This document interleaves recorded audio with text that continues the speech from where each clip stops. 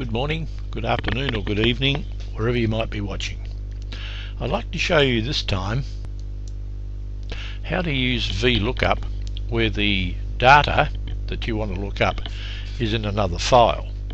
At present I have two files open.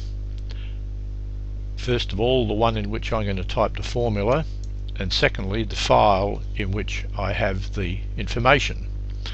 So what I'm going to do is to type a formula in cell C2, but to make it easier I'm going to click on View and then go to Arrange All, and I want to see them vertically next to each other, so it makes life a lot easier for me.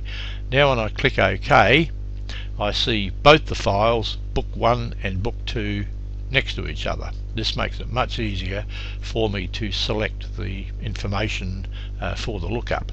So here in C2 I'm going to type a formula equal VLOOKUP,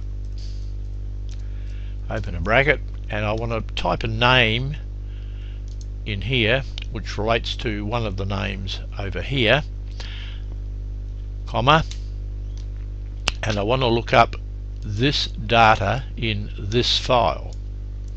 You'll notice that Excel immediately surrounds the name of the file which has the lookup data within square brackets, followed by the sheet name, in this case sheet 1, followed by an exclamation mark, and then followed by the absolute values of the cells that are involved. By absolute I simply mean that it's going to refer to cells which are in another file. Now a comma, and I know that the information is in the second column from the left in the lookup area, so I type a 2, and because the information is not sorted in ascending order I'm going to also add the argument false. Close the bracket and press enter. Now let's see how Excel goes about looking up the information in the second file. I'll look up Mary's salary, and there it is, 102,000. One more check just to make sure. We'll see what Harry is earning, and there it is, 66,000. Now the beauty about looking up data in another file is that the file that is being looked up does not need to be opened or to be open. So I'm going to close this file.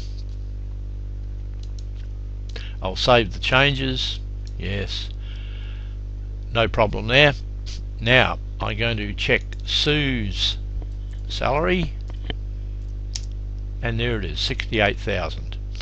So you can create a VLOOKUP to look up data in a file which need not necessarily be open, and that's a little situation that not a lot of people are aware of. Very many people think you have to have the data in the same file that you want to look up.